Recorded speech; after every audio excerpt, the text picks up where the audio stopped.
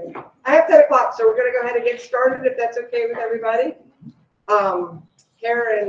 Miss Karen Yoho is dialed in on Google Meet, and Mr. J, I'm hoping will pop in. He's teaching today, so hopefully he will be here just to remind everybody when and if he does log in, he'll need to leave by 11. So I, Sue Johnson, will go ahead and take coordinating running the meeting today. We'll start off with the public comment, and I see that there are no names on the list, but I'll just make a call for any public comment. Okay, so we have no public comment. Thank you, everybody, for being here today, October 12th, 2022, for our curriculum and instruction meeting. The meeting is being recorded for public viewing and staff viewing at any later date. I'll start off with approval of the minutes from the September 14th meeting. Do I have a motion to approve the minutes, which are posted within board docs? So moved. Okay. Hey, who are voting members of curriculum? just the three of us. Well, I'll Yeah. second your motion with no changes, and we'll let the meeting minutes stand approved as they are posted, which we reviewed previously. Then next we have board member comments. Ms. Yoho? Not at this time. Ms. Yoho has no comments. I don't see Mr. J logged in. I just want to thank everybody for being here on this beautiful day. I know the subject matters that we have at hand today, one of which is particularly close to my heart, being an instructor at FCC and actually being involved with our early college programming work that was started, I think it was about 15 years ago when we went up to the University of New Hampshire or Vermont, up that way somewhere, and started talking about how we can have high school students coming in and getting credits. So it's nice to see all of this come to fruition, and so I look forward to the good work that's going to happen today. So without any further ado, on the agenda we have the dual enrollment updates with Diana Sun. Great, thank you.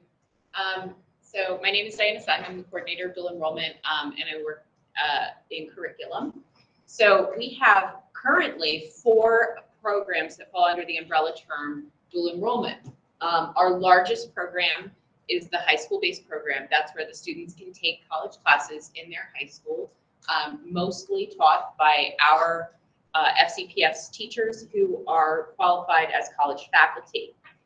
These courses are available at all comprehensive high schools, as well as in the Career and Technology Center and in the blended virtual program.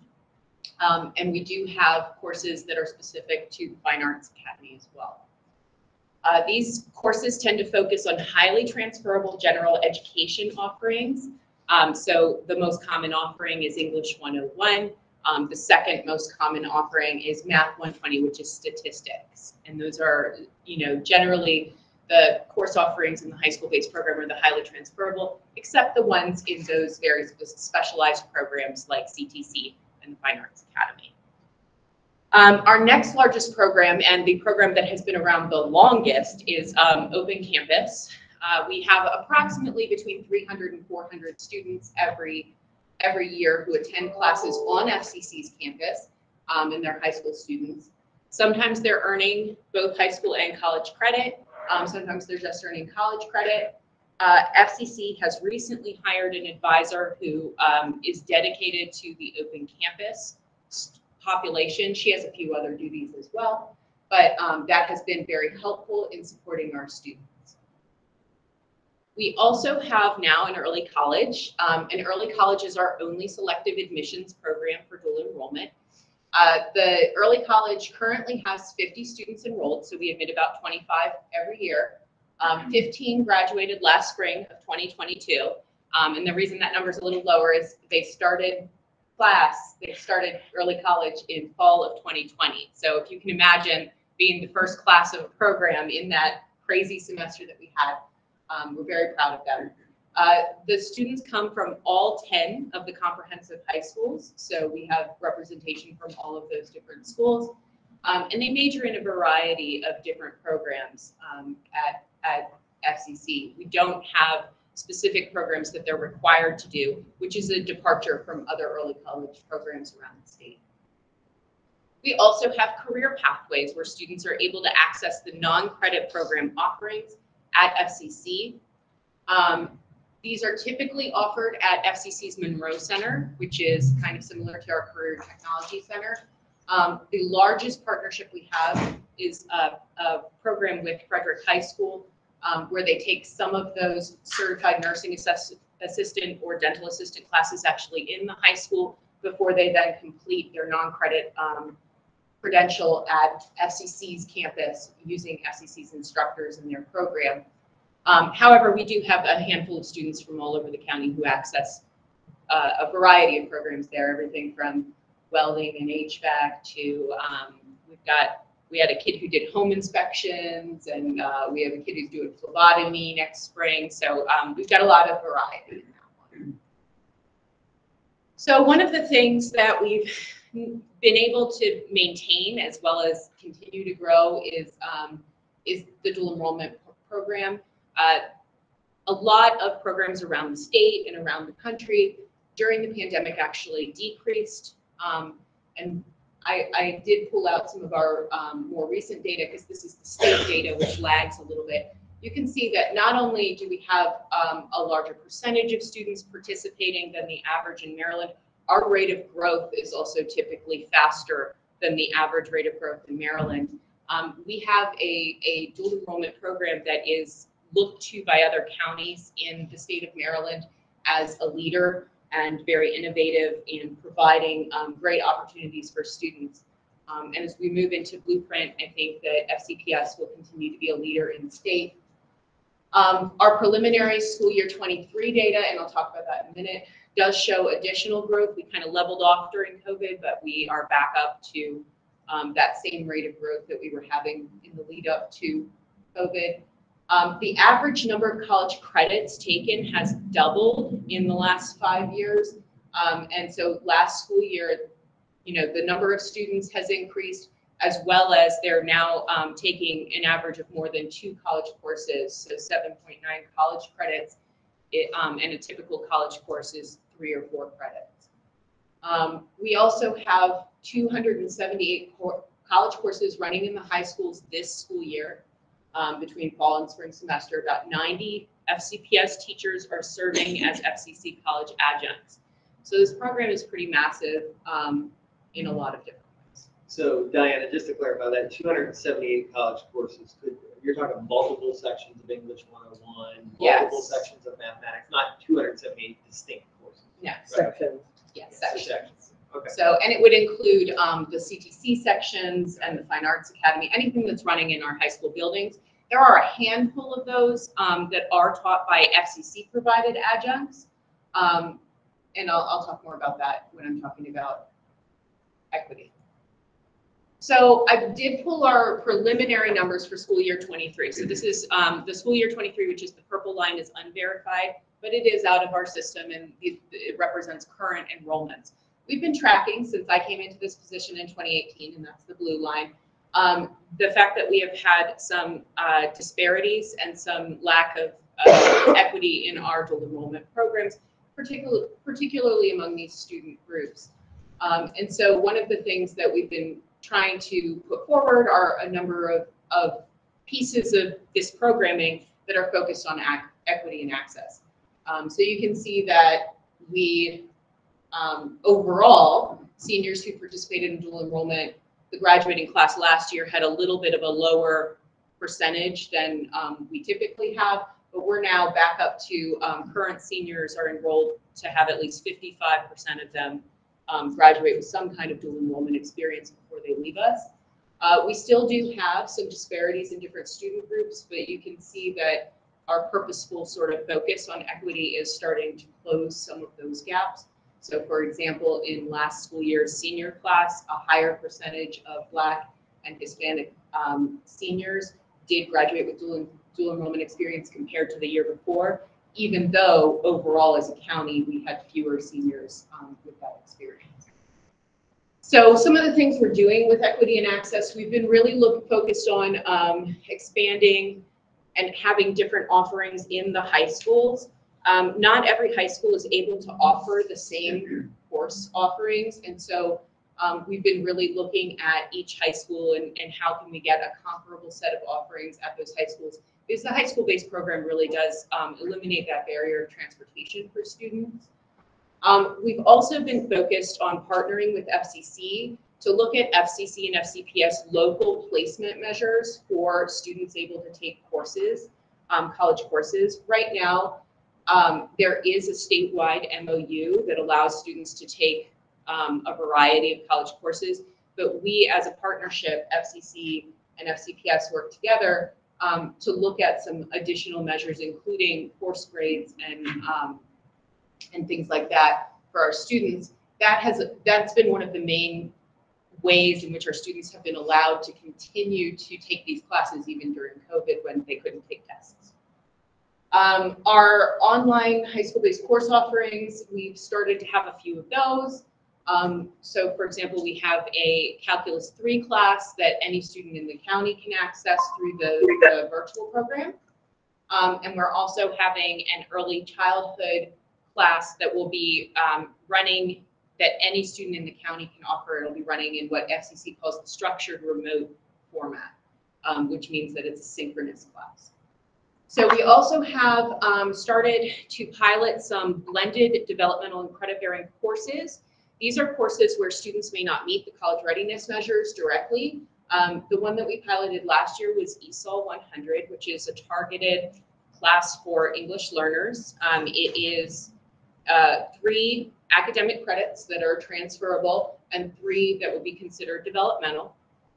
And the students, if they finish that course, they are then eligible to enroll in any class that has an English readiness measure. And we had quite a few students take that course and then go on to take some additional courses.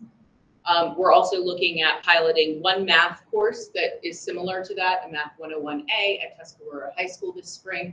And again, it will be students who maybe are not quite at that math readiness measure, but they would receive then that supported coursework to be able to earn college credit that is transferable, as well as be able to get their supported needs met with math. We've also expanded, FCC has been doing their own equity work, and it's been really powerful. And one of the things they wanted to do is they have been supporting our high school-based programs with adjuncts especially in school buildings where there was it was more difficult to offer some of the classes that we would like. So we have a couple of adjuncts teaching up at Catoctin High School where, getting down to FCC's campus is really difficult. And then we have a handful teaching.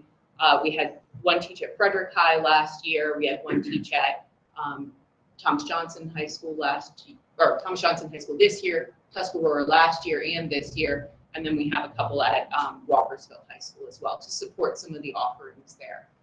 So that's been a really great partnership. Yeah, Diana, if you go back to the second bullet on this slide about the local placement measures, could you share with the board a little bit of the good work that we did with the English department at FCC during COVID as a temporary placement measure and what the status of that is? Absolutely. That was a very difficult time. If you guys remember spring of 2020, everything was shut down and we weren't even able to offer tests, which were the primary placement measure. So there's AccuPlacer testing that FCC runs, but SATs were shut down. Students couldn't take their MCAP, which is how they primarily had qualified previously. They couldn't take a whole bunch of other testing options. And so we got together with the English department as well as, the testing office over at FCC, as well as the testing office in FCPS. It was a big effort.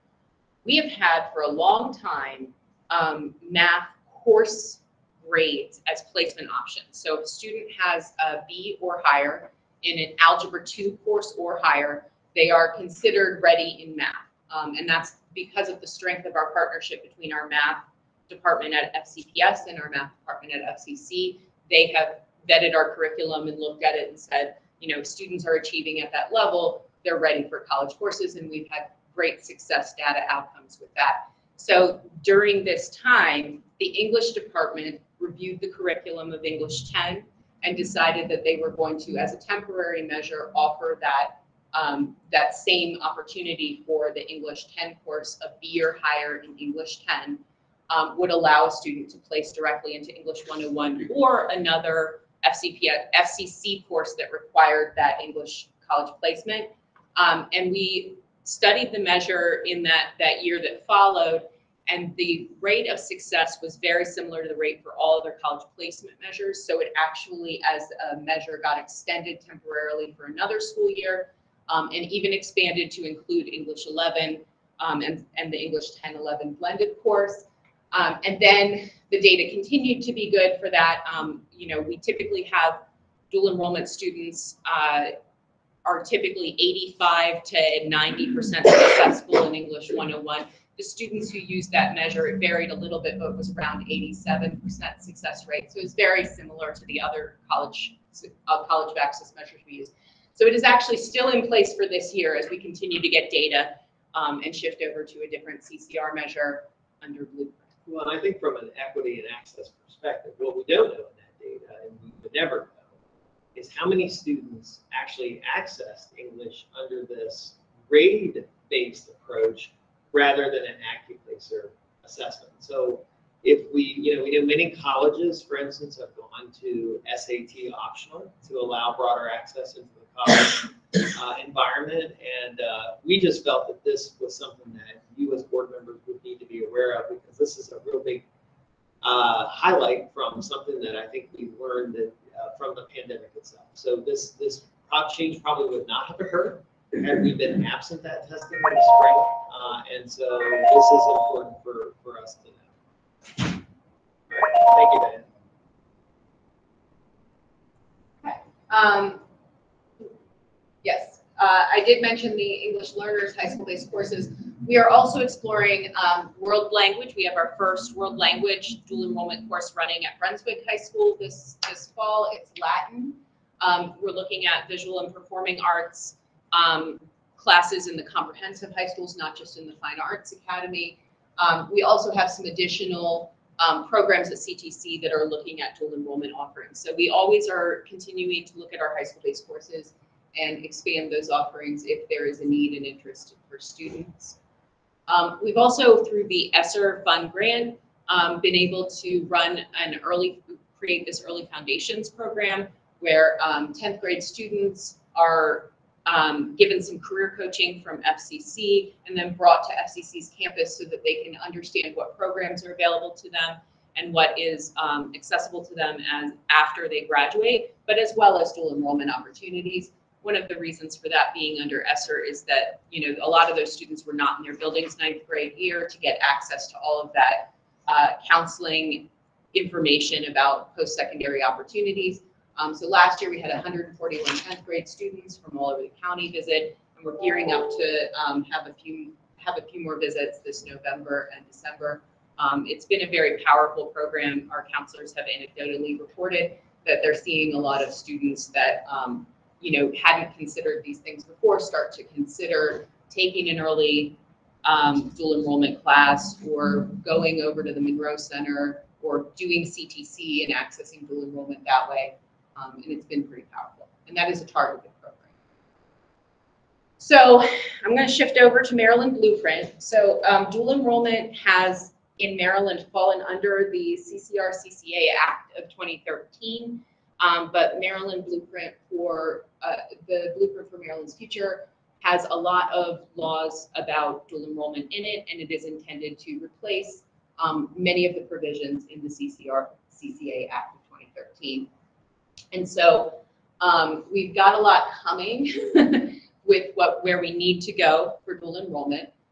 One of the biggest things that we're looking at right now, and you know, with budgeting season and things like that, is that the post-CCR pathways, which includes dual enrollment, the language in Maryland Blueprint is that it has to be offered at no cost to students. We also, with the high school-based program, obviously we haven't maxed out our need. There are still some high schools that are only able to offer a particular class to seniors because they have more students who want to take the course that then they have instructors to teach it. And so we continue to have a need for our high school-based instructors to become credentialed as adjuncts. We also currently only have staffing between FCC advisors and and the support on FCPS side for 25 students per class for early college. We are anticipating that the number of applicants will go up significantly this year. Last year, we did have to turn away quite a few students who were very well qualified for the program. We're also looking to expand in the early college model that's been very successful, of supported full-time senior year program at FCC. But again, you know, there's a partnership and everything that we need to be looking ahead for what would students need when they got to campus. Well, Diana, the model of the early college and certainly the senior year version, which is basically half of early college, is pretty time intensive for staff who are involved with that. I think the advising model we use is high support. It requires a lot of contact time with students, and it's certainly been successful, but it's not something that can kind of run on its own. It has to have very active involvement from both FCC and FCPS staff. Yes, and especially when we do it with the lens towards equity, you know, if we're inviting and supporting students with higher needs, we need to be able to meet those needs with our support. So also we're working on state advocacy. You know, as the state is making implementation of Blueprint, FCPS is a leader in the dual enrollment area. You know, we're making an effort to be present in those meetings to make sure that we are sharing communication and being aware of what the state is. In the past, the state has had very limited oversight of dual enrollment. Beyond reporting, there was almost no programming recommendations that the state did, but under Blueprint, there's a lot of programming recommendations that they're making. We also are continuing our collaboration with institutes of higher education, especially FCC, which is our primary partner. We're also in the process this year, we need to revise and renew our memorandum of understanding with FCC. Partly that's in line with the new requirements of Blueprint, but also it's the year that we should be doing that anyway. So it's a good year to do that. And so that's kind of dual enrollment in a nutshell in Frederick County. And I will open it up to questions. Mr. J has joined the meeting, so I don't know, Mr. J, if you caught all that presentation, and I'll start with you if you have any comments. So thank you so much. Yeah, I was able to catch a good bit of the presentation. Sorry for my delay. Had some difficult. And you'll have to speak up, Mr. J. Sorry. See, can you hear me now? How's that? It's as high as I can go. Use your classroom voice. I'll be brief. Okay. Thank you for the presentation. I'm looking forward to supporting the early college program and dual enrollment in Frederick County. I think it's a great program, and I agree with Mr. Cuppet that we should be mindful that it needs to be hands-on, so we have to grow it slow. We want to grow it fast and have it become fragile. So we want to have it be a quality program. So I'm looking forward to the support, but I don't want to rush too fast where we expand it and it doesn't stand up and doesn't last. So it should be a lasting program. So I support his comments about making sure it's staff intensive, but we're appropriately staffed and they're appropriately paid. I had one question for the mentioned the need of adjunct teachers for SCPS. What is the incentive for them, if any? That's a great question. So the way that you become an adjunct for FCC, you have to have a master's degree, typically in the content that you would be teaching, or at least 15 to 18 graduate credit hours in the content to be taught. Now that varies a little bit by course. So typically teachers have been motivated if they want to move up on the pay scale for FCPS, because if you get more graduate credits, you get higher on the pay scale. And they have been motivated by potentially the professional learning.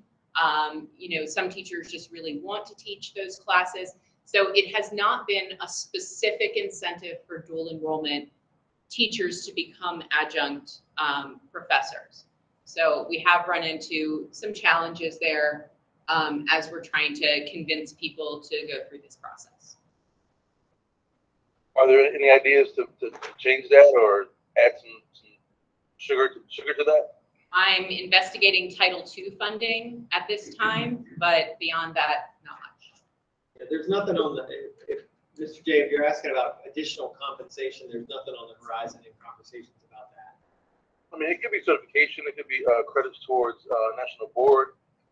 Just we can get creative, but as long as we're thinking about, like, you know, that is extra work and extra process, and we can reward that some way. That's a good thing to be thinking about. So I'm glad we're thinking in that direction. So thank you very much. Thank you, Mr. J. Ms. Yoho? Hello, can you hear me? Yes. All right.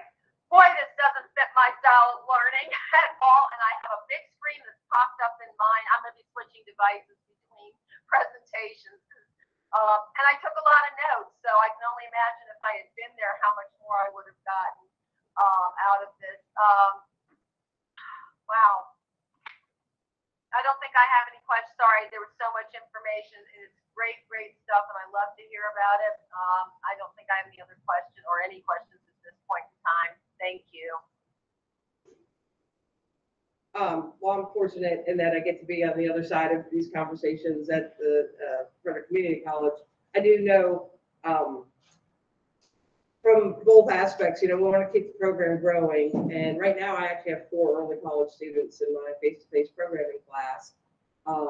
I know it's real important that those students succeed, because if they start failing our courses at FCC, it jeopardizes their ability to graduate from high school. And I actually had an encounter with that during COVID when everything was remote, where a student of mine who was early college was failing a class, and there was significant consequences for that student. And so I'm really pleased about the great relationship that's already in place.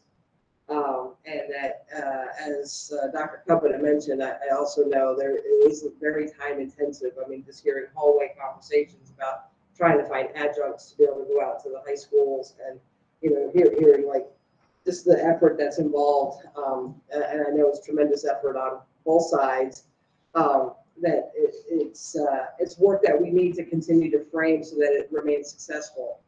I'm under this impression, at least from the FCC, and that this is like a money loser for us. And so I don't know what's happening in the MOU, but I hope that whatever gets resolved, it can be like a win-win for everybody, especially our students. But also the fact that we can continue to run. I mean, it is kind of a business, you know, to be able to, we have to all pay people to do their jobs. And so I know that there's a good effort on everybody's part for that. So, and I can just attest to the early college students I have right now. They're excellent. I get them identified early so that I know who they are and make sure that they're never going to fall 1 inch behind in their work.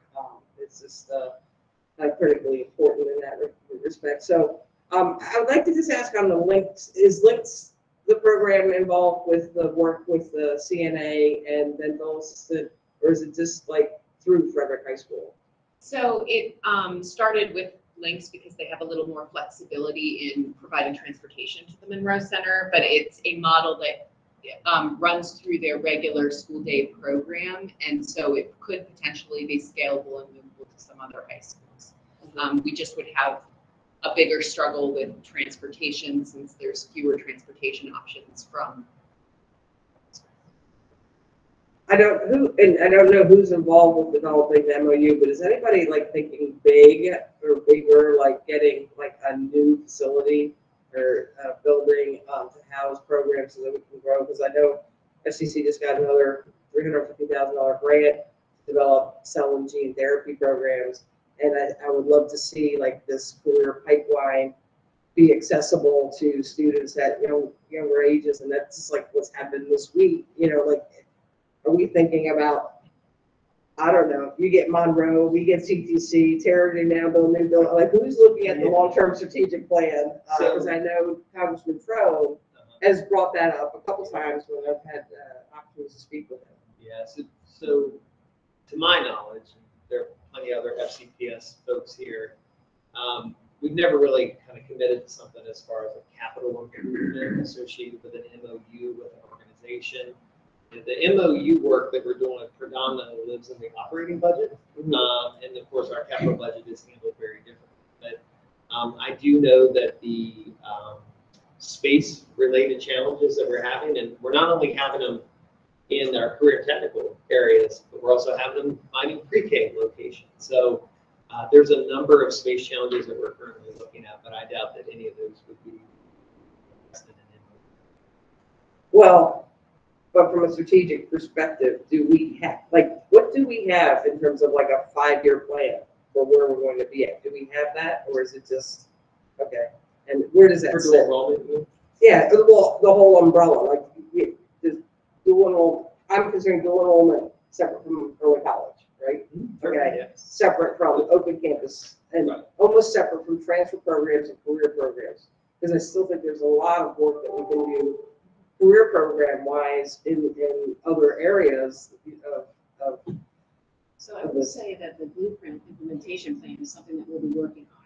And certainly the dual enrollment component is part of that, as well as the other pillars in the blueprint. So that's, we'll be required to submit that in March. So, and it'll be a multi-year plan. So I think we'll be really looking at that as we look at all the components within the blueprint and really determining where is it we need to go for the student pathways like Diana talked about, when we really are into those details.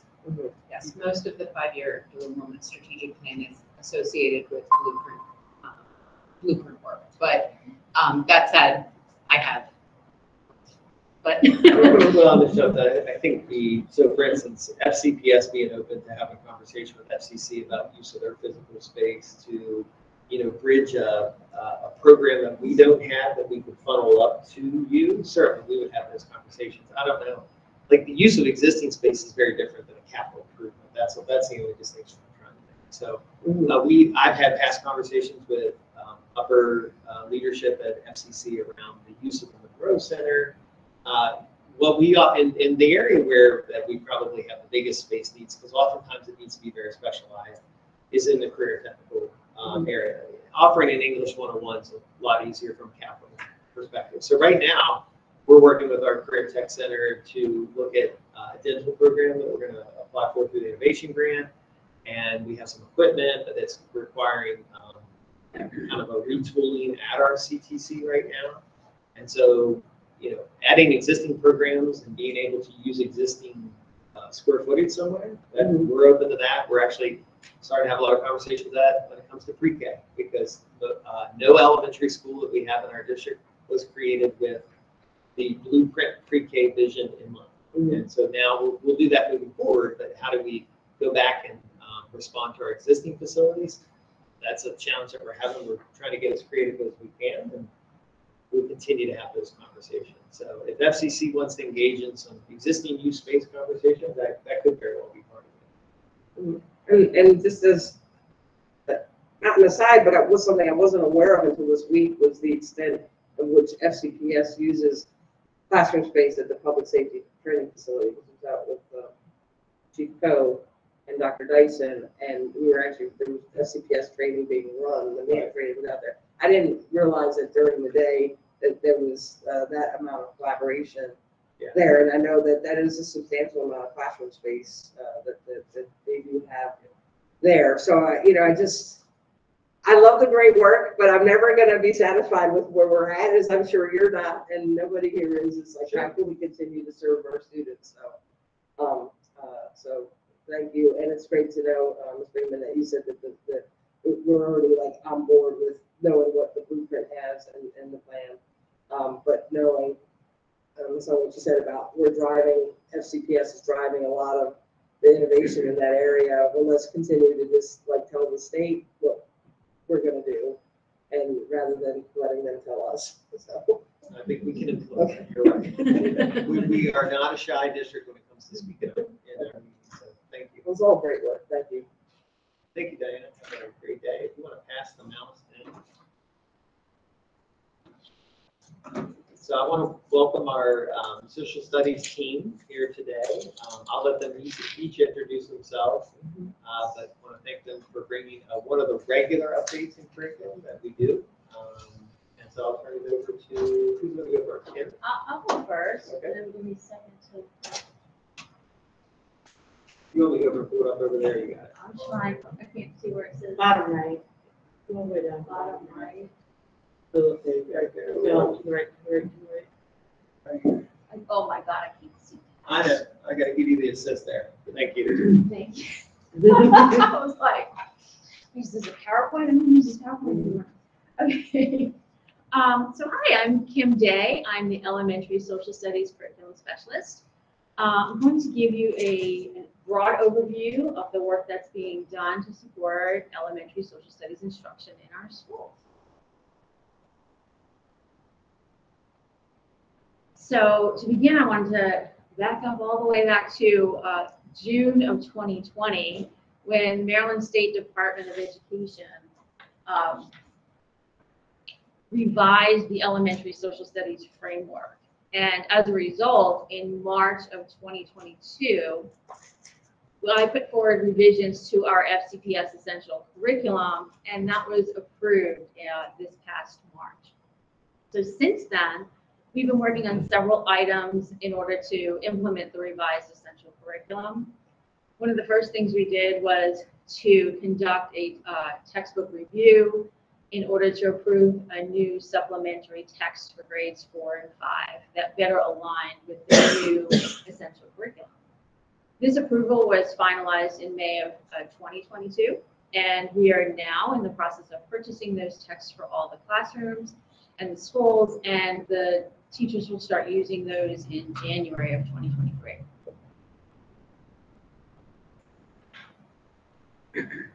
The bulk of our work is in curriculum writing, and so this past summer, we held curriculum writing workshops in which we hired teachers to help us to curate resources and develop curriculum.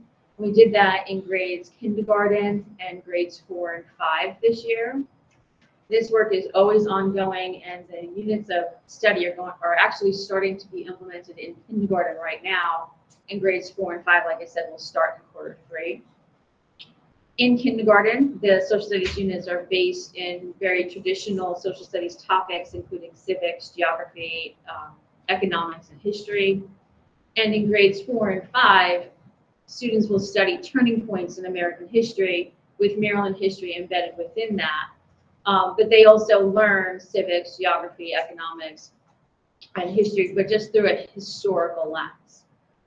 In all grades, students learn and develop social studies skills and practices, such as asking and answering compelling questions, gathering and evaluating evidence, examining multiple perspectives, making claims, and constructing arguments using evidence. In addition, English language arts skills of reading, writing, and speaking and listening are the foundation of each social studies lesson.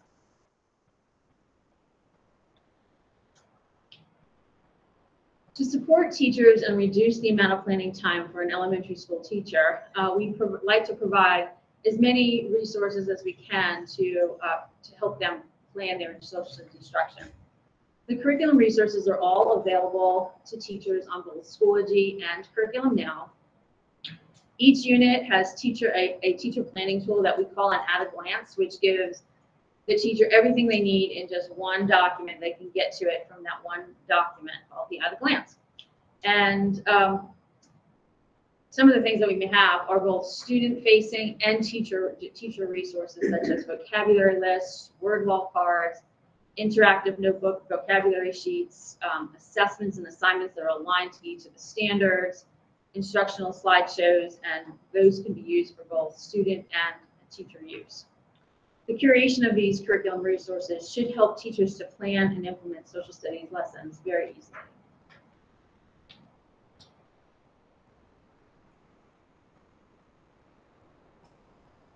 To continue the work and transitioning over to the updated essential curriculum, this next coming summer, we will hire teachers in grades 1, 2, and 3. And then those new resources and new units of study will be implemented in the next school year, 23-24. There will be a continued focus on literacy and learning and developing social studies skills and practices.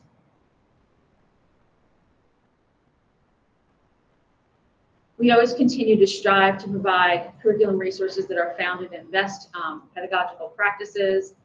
The elementary social studies resources are lent through diversity, equity, inclusion, and belonging practices, mind-brain education strategies, and emergent science principles of instruction.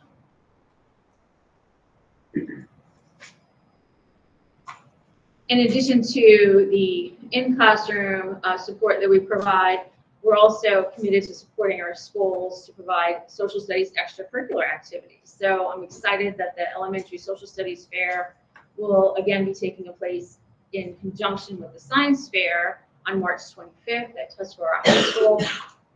And I'm really pleased to say that there's a new FCTA contracted stipend for teachers to run a history club in elementary schools this year if they choose, because these kinds of opportunities for students are valuable learning experiences that really inspire both teachers actually, because they get to interact with kids in a different way, but they inspire students to actually follow passion. So I really hope that many students are able to take advantage of these extracurricular activities that are going on in schools regarding social studies. We want to open it to questions before we get to secondary. Sure. Mr. J? Thank you. Just want to say hi, Kim. Hello, Mr. J. Nice to see you virtually. You too. Good to hear you. So I love that we're bringing the statements for the history club. It's wonderful. I love what they were providing teachers with support for reducing planning time of the school. That's wonderful as well. Just out of curiosity, with the return of the fair for history, which is really cool. Are there any let's say this, any international or national contests are you get involved with? So, there's a National History Day that's traditionally always been for middle school. That organization is now starting to develop a National History Day type competition for elementary school. So that's something that's in its infancy stages, but definitely something that we will be promoting, and I'll start learning more about so that I can help support teachers with that. Awesome. Thank you so much. Michelle? Can you hear me? Yeah. Okay, I had to switch devices. I'm getting messages. Okay. So yes, everything Mr. J just said, that's all really good stuff. I know, teachers in elementary never wanted to change grades, in part because they'd already built their science and social studies, and especially social studies, because it was on us to, we're talking 20 years ago, to get all of our own resources. I mean, you just build up so much and you're like, no, don't make me change grades. I'll have to start from scratch with the especially social studies resources. So that is definitely a good move, and I'm sure appreciated. And just the lessening of the planning time involved has to be appreciated. So always, and I'll also throw this to Ms. Bernard, she can keep it in mind and answer it at the end. People always talk about we don't teach civics anymore. And, I think if you ask the teachers, especially 5th grade and then secondary, they'd say, but we do, and sometimes the students don't get it. So if you could address, and then Ms. Bernard, after her time, just address how we are teaching civics so that our students grow up to be good citizens. Thank you. Sure, absolutely. So, there's a civic standard. I mean, that's a state standard. It's civics, and so we have many objectives that revolve around civics. And in grades K through 3, there's entire units that are civics based, right? So in kindergarten, it really starts about learning about rules and really kindergarten and 1st grade, it really talks about rules and why we have them, and why and people in authority and people are making those types of rules.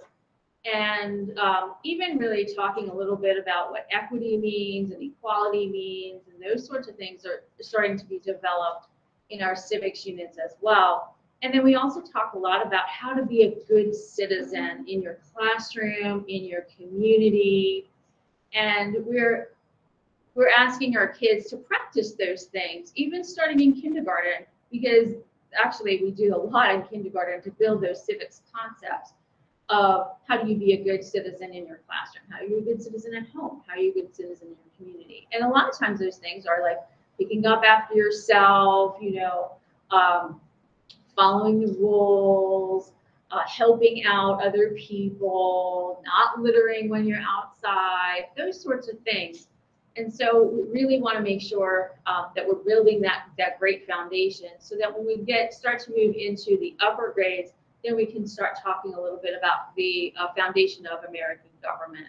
And so that really we move towards that in grades 3, 4, and 5. I think the biggest thing that we have to keep in mind, and this is maybe why somebody from the general public doesn't recognize civics as civics, is that has to be developmentally appropriate, right? So what a kindergartner or a first grader is going to grasp when it comes to civics is going to be very different than a 5th grader, an 8th grader, or a senior in one of our AP courses. So I do think there's a lot of attention that the curriculum team here gives to seeing that standards that move from our elementary to middle to high school are dealt with on a developmentally appropriate way. Thank you.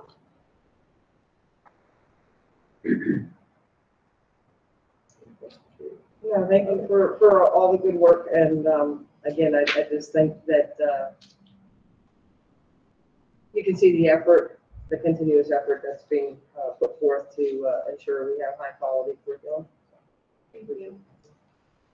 You can pass the mouse down while I'm gonna Colleen stay and and listen to James. Colleen. Sure, James and Colleen can introduce themselves. We'll move on to secondary.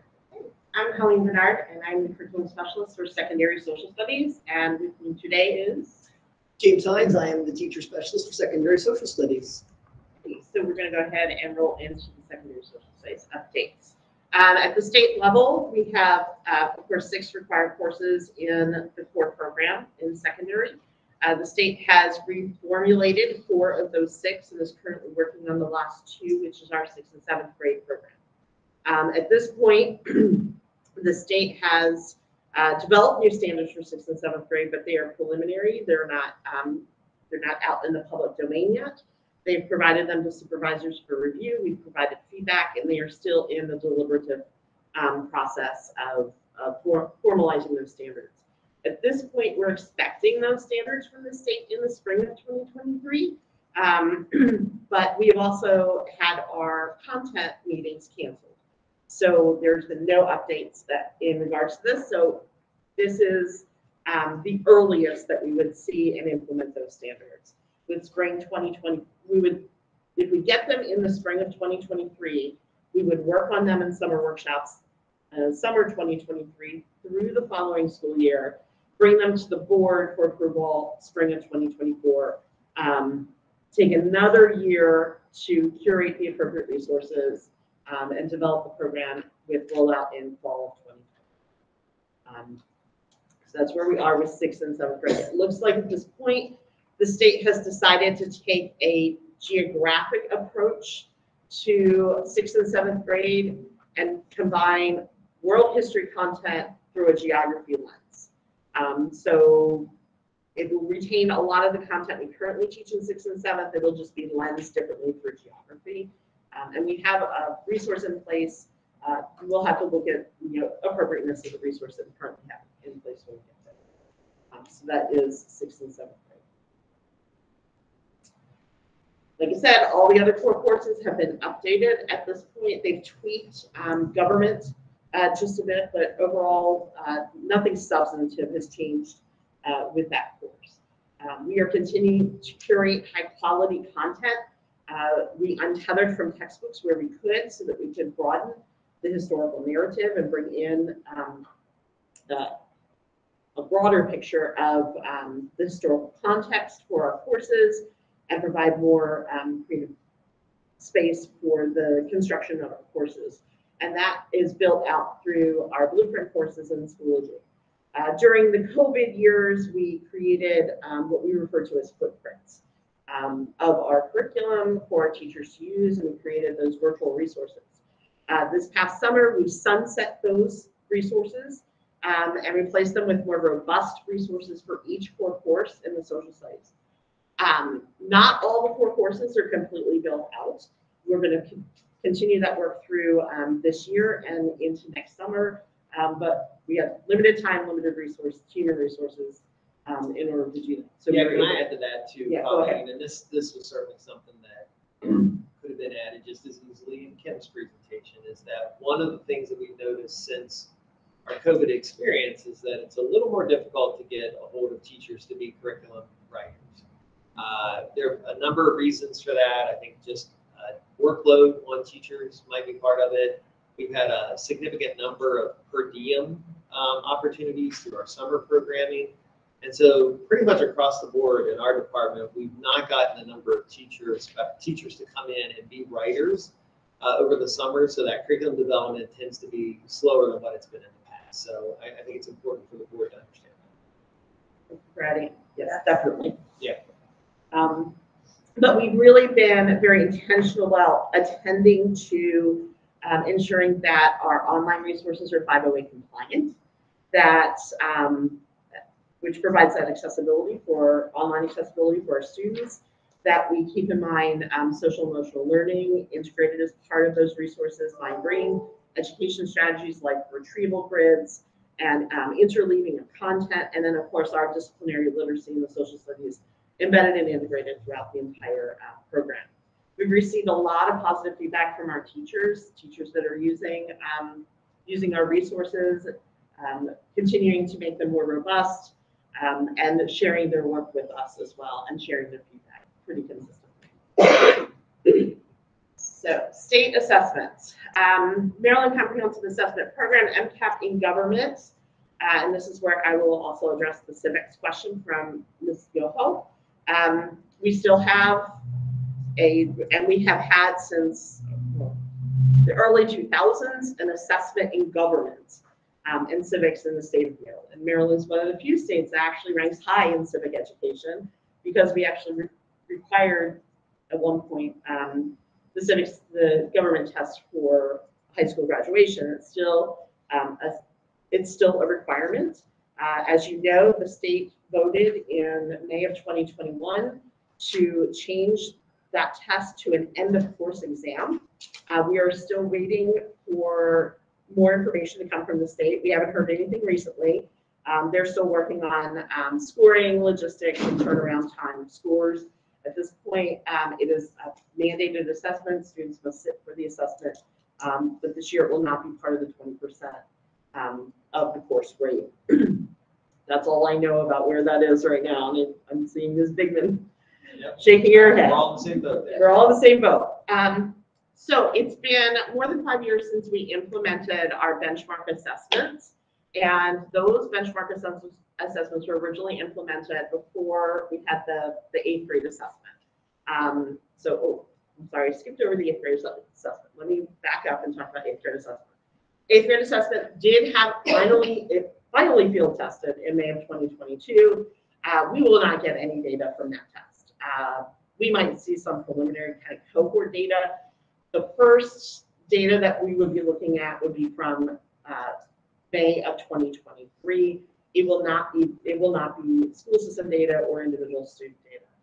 That is going to be a number of years down the road before we start getting that granular level of data. But the test is now in implementation.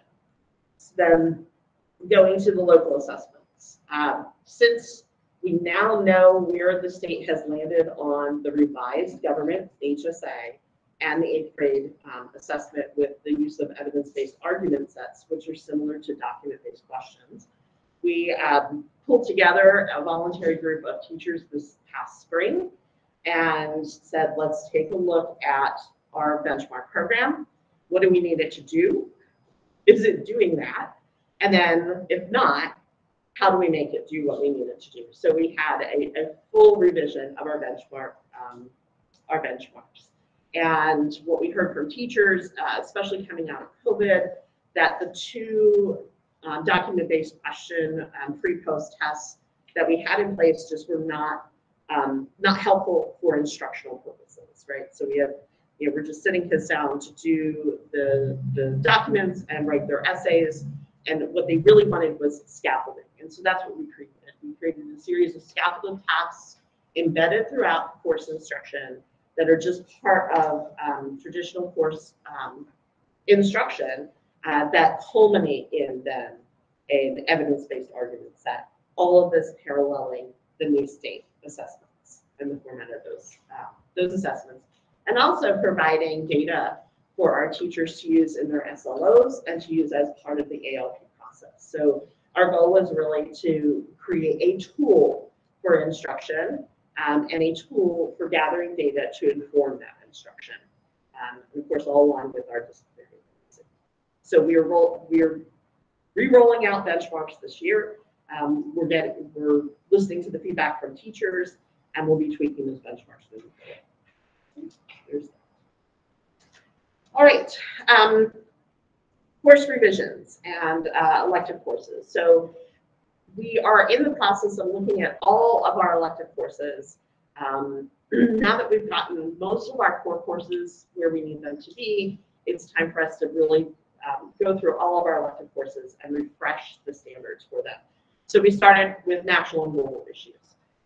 We revised those standards. We had a work group this past summer that worked on those standards. We finalized those in-house in the office, and we really made a heavy focus on media literacy for these revised standards. And they're in the document for your perusal and approval. You'll see them there. I'm trying to manipulate my laptop with the other mouse, sorry. So you'll see them there, starting with Unit 1, Civic Participation, on through to Unit 6, Environmental Issues, right? So it still somewhat parallels the current course that we have in place, and these standards will replace those standards next fall. So we're asking for approval of those standards.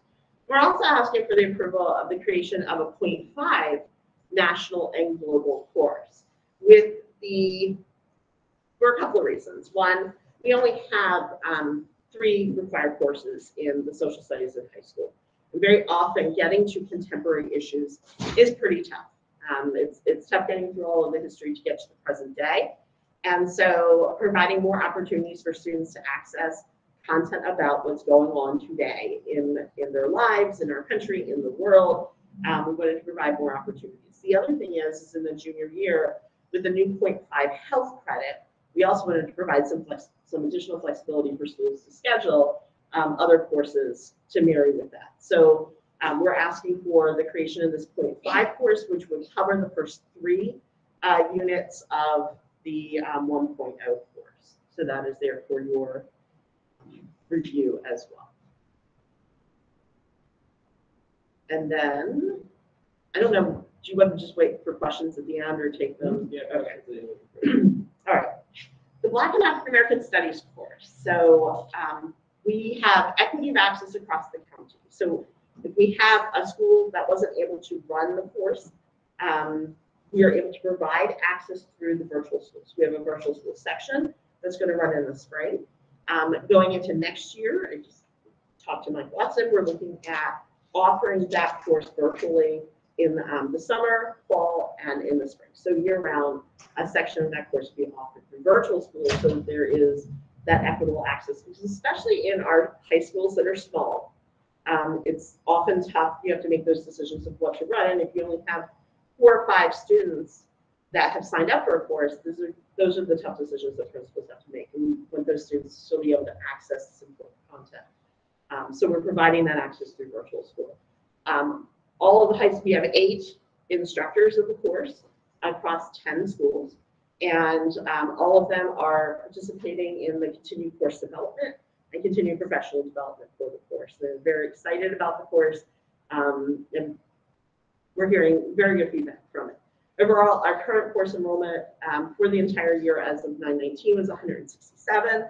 To give you some context, our most popular elective courses, psychology, that course enrollment is 534 this year, and national and global, which we just talked about, that course enrollment across the district is 97.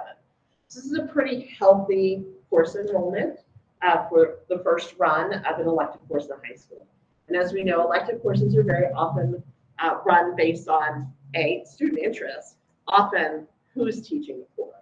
And so we've really spent a lot of time developing the content efficacy and pedagogical efficacy of the teachers of this course to deliver this content with fidelity. The Women's History and Studies course that was part of the ESSER grant money, that course is in progress. We have a small team of teachers working on that this summer.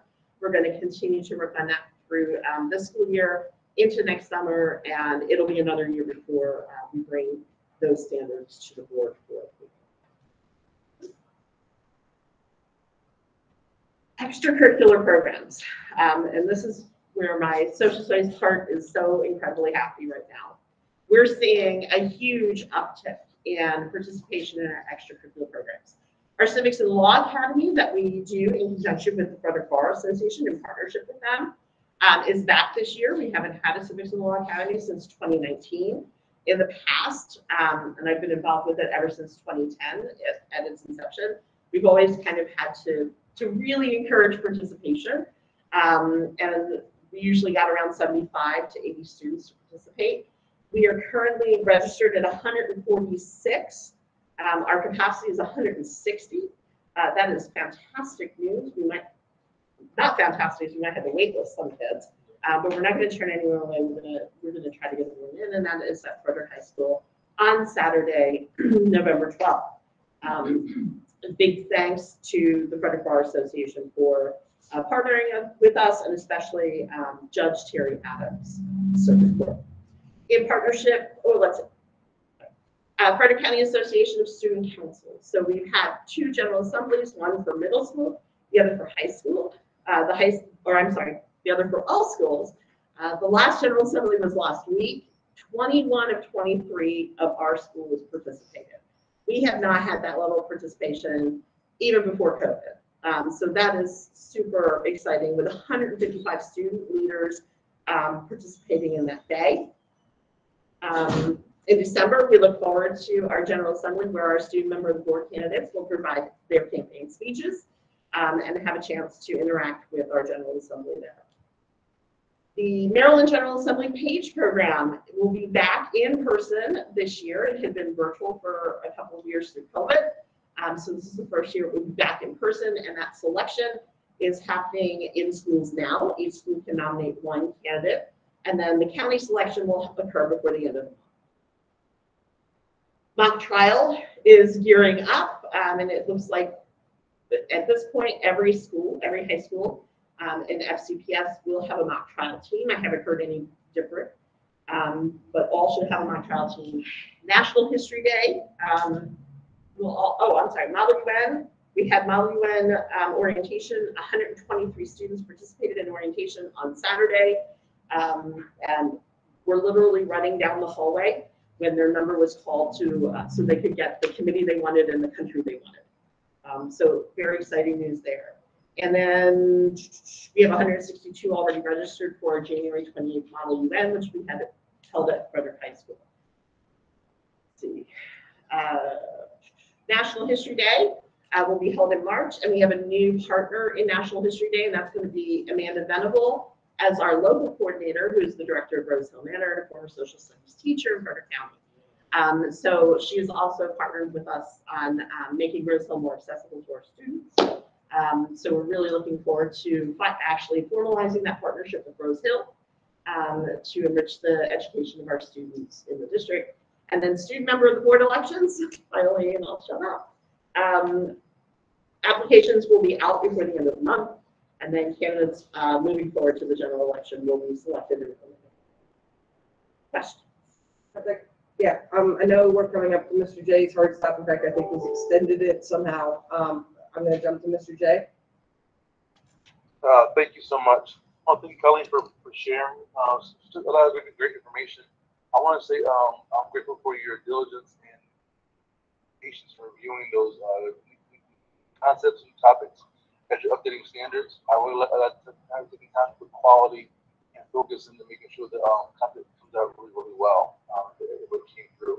Also wanted to thank you for your diligence in making sure we have equity in those courses. Our newly formed Dr. Studies course. You got creative and innovative to make sure people had opportunities to receive that. Also, just want to thank you for honestly for your support of the SMOBs. I've worked with Mia, I've worked with Sam, I've worked with Lucas. They are phenomenal students. Just the support which you build up to bring them forward is amazing. So we just have amazing students that you're working with, and so what you're going to do and support them to bring them to the board. They're just great students. Some of them actually they could just be board members in their own right. So not have to student board members, just a board member in their own right. So great leadership is coming through CPS. Thank you for just to your work. Thank you so much. Thank you, Mr. J. For anyone who couldn't hear, it's just lots of kudos, congratulations, and thank you. Thank you. It's really having a hard time hearing. Yes. Okay, Ms. Yoho? Oh, I chime in.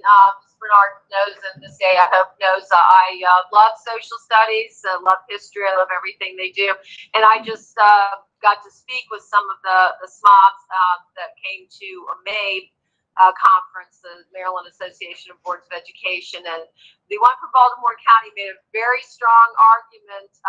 Nobody's pushing her around, and she made a very strong argument for student voting rights. So I couldn't agree more with Mr. J that they are impressive people. I know I say repeatedly, let alone middle school. By the end of high school, I still didn't know what I was doing, and these students are already preparing for this. So they are very impressive people and wonderful to work with. So again, thank you for everything, and I'm looking forward to Veterans Day celebration.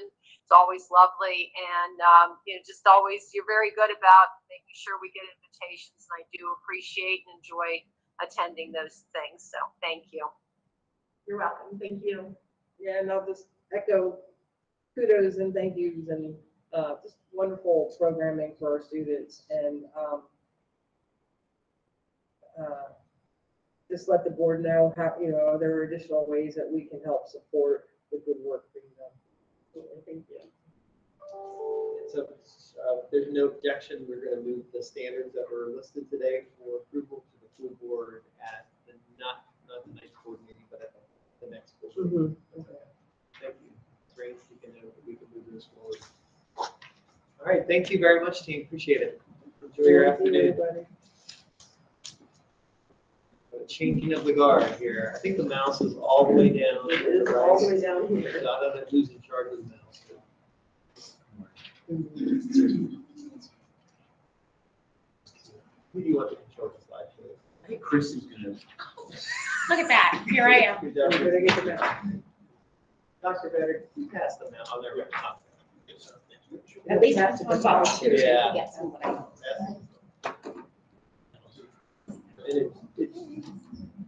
Well, maybe, You escape out. It should be down the bottom already set up for you. take that. Would you like me to even move it up? Right click, exit. In share, there you go. Close that little slideshow if you want. It should be down. Close that one. There you go. You can close my Skype too. Oh, we might. Actually, I don't use my hand very much, so. Oh. Right here. Am I good? Yep, you're good.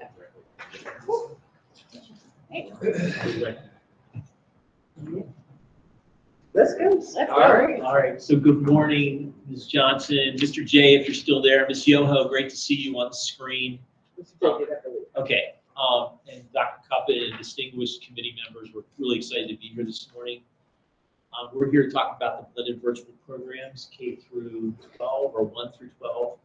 And really the rock stars of this show are the three principals. So I don't know if Kristen Canning, elementary director, Tom Saunders, middle school director. I don't know if Kate, you want to start? Sure. Hi, everyone. I'm Kate Kreitz. I am the principal at the blended virtual program for students in grades 1st through 5th. Good morning, Frank Vedder, principal of the middle school blended virtual program. I'm Mike Watson, principal at Frederick County Virtual School, who also oversees the high school. So we're here to give you an overview of the second year blended virtual program being in place. Well, Mike has been part of the leadership of our virtual programs or our school for multiple years. One of the pearls of the pandemic was the blended virtual program that came out for elementary, middle, and high school. So just really quickly, we serve students in elementary, middle, and high school, and this is the second year the BVPs have been fully up and running. Students are instructed in the FCPS curriculum in a virtual synchronous setting that includes asynchronous opportunities. Students attend live classes daily, Monday through Friday, and students remain enrolled in their home schools so that they can participate in most extracurricular activities. We provided some data for us to look at, and not surprising, we saw a drop in enrollment this year because a lot of times the BVP last year was a response to parents who were looking for an alternative educational setting because they were worried about the mask mandates and other things that were going on. I feel like we're getting to an equilibrium, and we've identified a profile of a student that is really benefiting from this program. But only time will tell as we move forward. But as you can see, elementary had the greatest drop, but we have 136 students. The middle school still a drop, but 170 students. And the high school, 266, had the least amount of drop in enrollment. I think what we'd like to highlight in the next slide is this is our current enrollment. So these are students who are currently enrolled in the BVP program this year. And it really is representing the diversity of Frederick County. It is really impressive. I think Frank's going to talk a little bit about that later on in his presentation. But if you look at all the categories, it really is well represented. So we're excited that this is accessible by many students. The next thing is the attendance rate from last year. The BVP students consistently performed above the county average, which is great news. And then if you look at the grades, which is a comparison of at least one F in a course, you'll see that the BVP program is actually a higher number of students who received one F.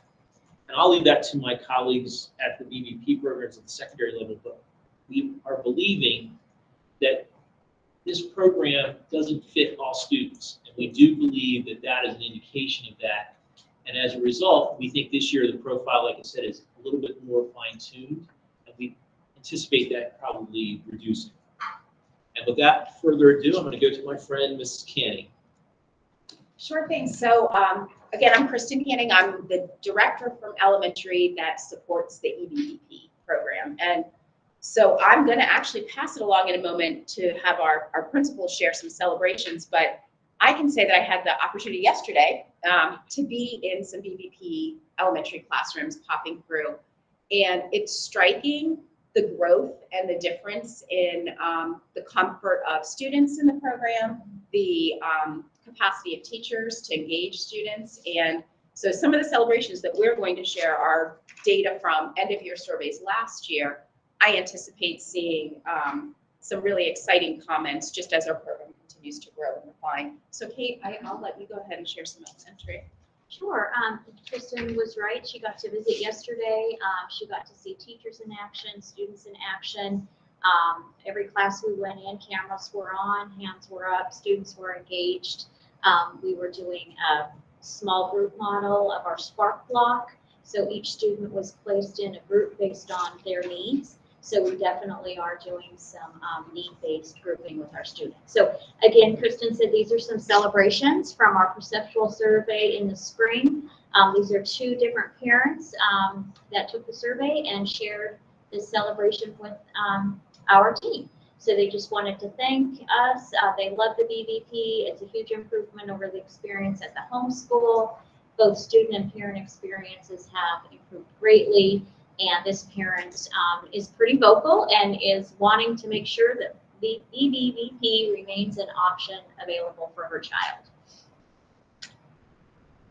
The other celebration, this was specific data from the survey, students report and staff report that they agree or strongly agree The students are saying they're proud of their school. Our average was a little bit higher than all elementary school averages in the county. In their school, the student felt like students of race, cultures, religions, and genders are treated fairly. Every student in our program either agreed or strongly agreed with that statement. And as Kristen mentioned, in our demographics, we are very diverse in our student population. So it's great to see that all of our children do feel a part of our program and do feel like they're treated fairly. And then 100% of our staff also feel that they're proud of our school. And just an interesting caveat to our staffing, it was challenging last August to fill those last 2 positions for our program. Teachers weren't sure what they were getting into, what was the program going to look like. We have had numerous teachers reach out over the course of the year asking, when are you going to have an opening? I want to come and teach at EBVP. So the pendulum has definitely switched with our staff in Frederick County. We had a little bit of a struggle filling those last positions. Now I think if we opened it up, we'd have people knocking at the door to come to want to teach at the elementary blended virtual program. So again, Frank Fetter, principal of the middle school blended virtual program. I think when at its inception, one of our immediate concerns was, how are we going to build community? How are we going to cultivate connection among students, among families, among staff? And so we really made that an important priority. And I think our data from last year in the survey reflects that the great job that my team did in really just cultivating community. I am proud of my school, 89.1%, significantly higher than the county average. In my school, students of all races, cultures, religions, and genders are treated fairly. Again, significantly higher than the county average. And if you look at the diversity of our program, over 50% of our students are actually 41% of our students identify as white. So significant number of students identify as not white. Free and reduced meal students is about 44%, ranks us in the top quartile in terms of economic need. 20% of our students are GT, but 20% of our students are also special education students. Probably double the county average right there. So it's great that we've been able to bring so many different students together, so many different family needs, and create opportunity for them. And really, we see that as our emerging mission as a program, is creating opportunities for every student. But also, academics is important to me. I am challenged in my classes, and I think it's at 89%. But if I could just read a couple of quotes here too, just, I can't put names on some of these numbers here, but I think some of these quotes are really pretty fascinating. I was made privy to a support group that we had during one of our power blocks, which is an afternoon office hours and tutoring sessions that we hold. And a special education teacher was leading a small group of students, and these are some of the comments from kids. One student said, when I first started, my anxiety was so high, I hated school. I love school again. I love coming every day and working with all my teachers. My teachers make me feel safe. Another student said, I know people care. Then all the students just said how great they feel about school. And finally, one student said, I can just be myself and feel confident. So again, really, really proud of the great work of my team. So again, Mike Watson, principal for the County Virtual School. You can see our data very similar to the middle school as far as the social emotional learning survey. I think it's important those bullets show that students do feel comfortable in this learning environment. And I think the one that's probably most meaningful for me is that they feel challenged in their classes, and that the level of rigor, I think, compares to that of a traditional school classroom. If you go to the next slide, you'll see some of the celebrations that we've made some changes this year. Is in addition to blended virtual program courses, our students do have access to the other programs through Frederick County Virtual School, which are different model, much more asynchronous opportunities, allows students to control the time and place when they're accessing the content, but it also allows them to control the pace at which they go through the course. And so we certainly have students who sometimes take courses through those programs. They can finish them early. It provides some flexibility of their schedule so they can pursue some other options possibly during the school day as well. This year, we increased our course offerings to try to offer a more well-rounded high school experience compared to our traditional schools. And while that helped in kind of providing kids a lot of different options for coursework and filling out their schedule, we might have overreached. I think we're going to have to probably narrow some of our course offerings based on enrollment, based on staffing, to kind of mainstream, like this is the path we would really have you go through for a virtual environment. And I think we'll have to do some communicating with families and students as we go through the enrollment and registration process as well. Then the other celebration is we implemented a new daily schedule, and this was really driven by our students last year. They did not think that a traditional school day from 7:30 to 2:15 on Google Meets was ideal for their learning styles, and so they advocated for more asynchronous opportunities. So we developed a schedule where students are receiving synchronous instruction from 8 o'clock, so a little bit later high school start time, to 12:15, so that's 4 blocks, an hour each of synchronous instruction. And then the second half of the day, they have asynchronous opportunities. But we also built in support because of some of that data we saw a little bit earlier, where 18% of students were earning an F in some of their courses. You really got to dive into who those students are to identify what the cause is for that. Because you could certainly have 4 students who have an F in every course representing a large percentage of those students. But we wanted to provide support for students who might be struggling in this environment. How can we get them more access to one-on-one support with the teacher, special ed support, and other ways that we can support families and kind of students who might be struggling, especially if it's their first time trying to learn in this environment. Because it's a little bit different than what we were doing during our COVID emergency remote learning. So really proud of that, and I'll share some quotes from some students who kind of capitalized on the idea of asynchronous instruction and driving that decision. So if you go to the next slide, Kristen. You can see here's one of our seniors, Alana, who really kind of enjoys this asynchronous opportunities, gives her that one-on-one time support with teachers, but also allows her to pursue some extra Spanish tutoring because of that schedule. And I think that's where we really have to try to capitalize on virtual instruction moving forward, at least at the high school level. Students are demanding alternative schedules to meet their graduation requirements, and I think we have a responsibility to kind of respond to that need. The next slide was someone who didn't want to share their name, but again, reemphasizing the independent nature of it, the flexibility of scheduling, and working at their own pace. And this historically, even with the other programs that we offer, we've always completed a student survey at the completion of a course. And that's, 80% of the times, the reason students are taking courses virtually is because they want flexibility and control at the high school level. And so I think we need to kind of look at some other ways that we can capitalize on that. The other thing, the last thing I'd like to say, just kind of when, looking at numbers and, trying to determine staffing, so our enrollment is down, but at the same time, we have at the high school 46 students who are currently on a wait list. So we have students who still want to enroll in this program, but because of staffing, scheduling, we made a decision that you could, like the on-ramps are the beginning of the school year and at the semester change. And so at the semester change, we'll be evaluating students who are currently enrolled and maybe making some recommendations for them to return to the home school if this isn't working, or we'll be providing some students on the wait list additional opportunity to come to the blended virtual program. Right.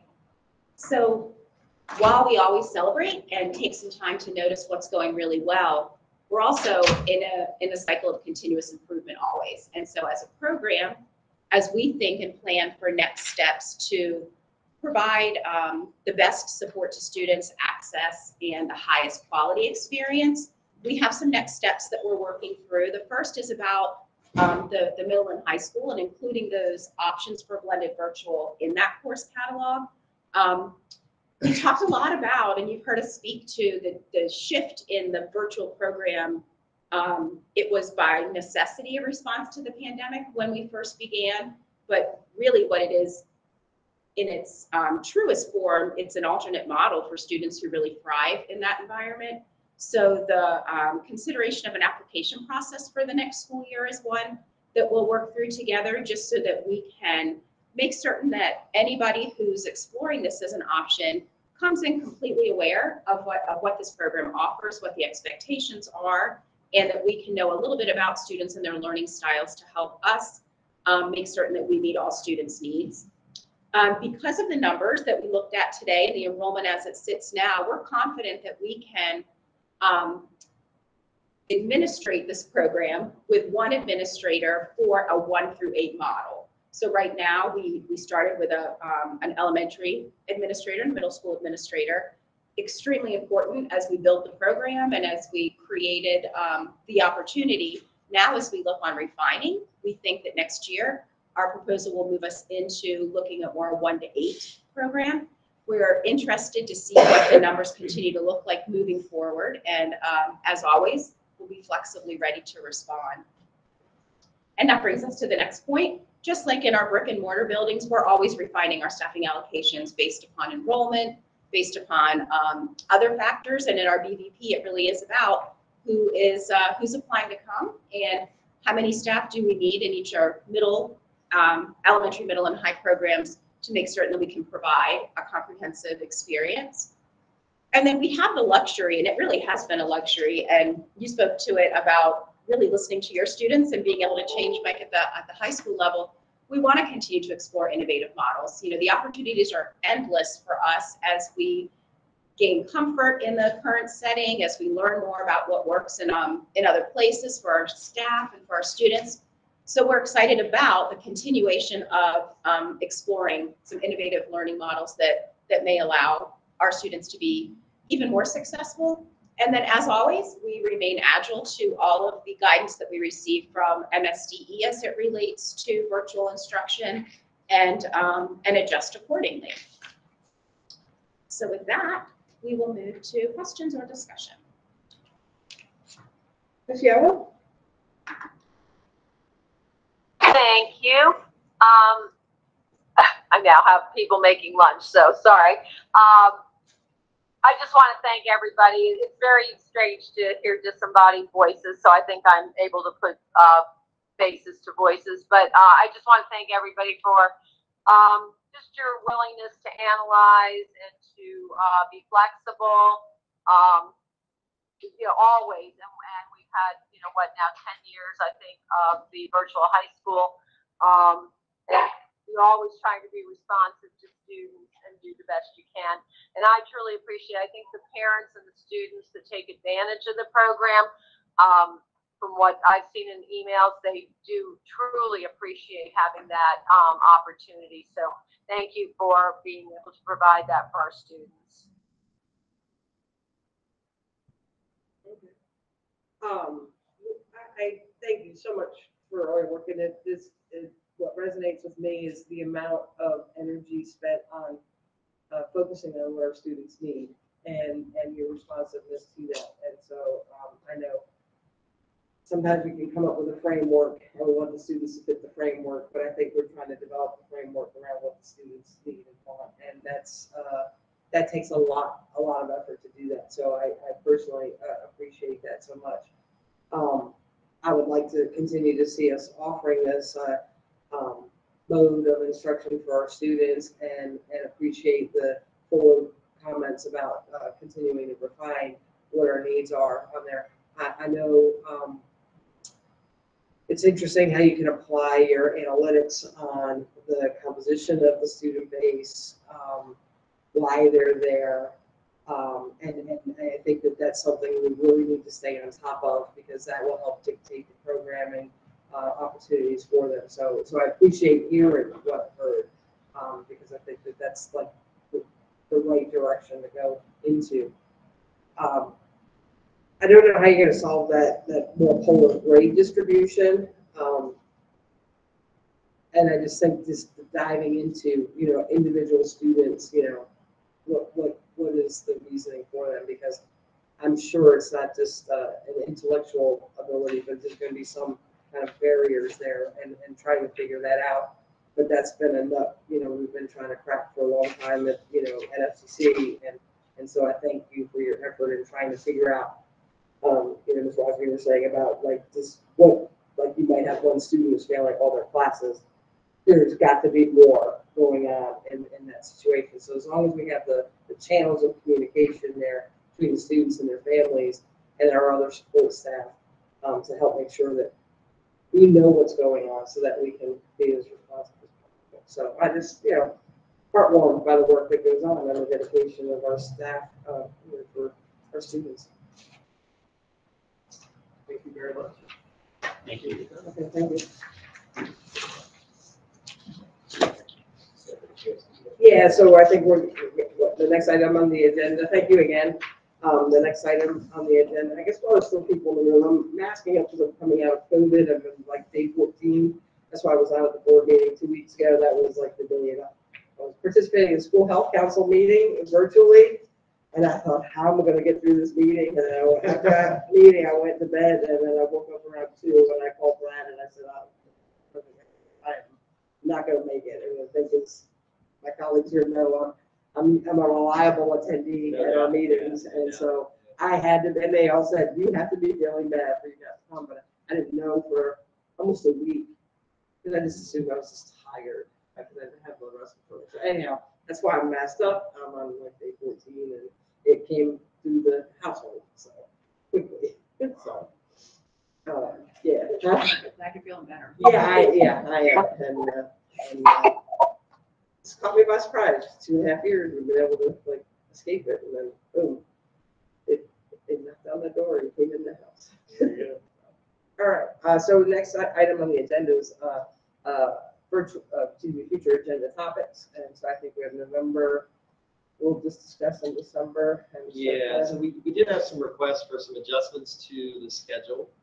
We do need to add a dental course presentation during the month of November. It's time sensitive related to grants, I believe. Mm-hmm. That would put 4 topics on for November 9th. We probably could get through there, but those topics, middle school courses update is going to probably result in some significant conversation. Advanced academics will as well.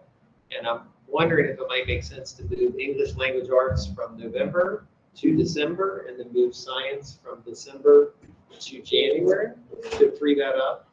So if the board's okay with that, we can make those changes. Is there any reason to just not have English go in January and leave the December schedule as it is? It's probably easier to bump them and stagger because of the way they prepare their presentations. I think science just got their materials this week, so we can have them hold and delay, and then ELA is probably close to being completed for their presentations, so we'll just move them to December. Okay. And then December 7th, we have here a possible start time of 9 a.m. because that's the BOE swearing in date. Ms. Rich is inquiring and asking if we could do it 8:30 to 10:30, so there's adequate time to switch the room over from this configuration to the swearing in. Does that sound okay for you all? It does for me, Ms. Yoho. Well, that'll all depend on the election. It depends on the election. Well, regardless of the election, you would still participate in the meeting. Not on that day unless I'm reelected. So the November meeting I will be at for sure, and that is fine. Okay. So we'll adjust that to 8:30 to 10:30 and get a communication out to Mr. J. So we can have a look on that. We appreciate the flexibility with the schedule. That's all we have. Any other comments? Any public comment? No? Well, with that, we'll adjourn. Thank you, everybody. All right. Thank you.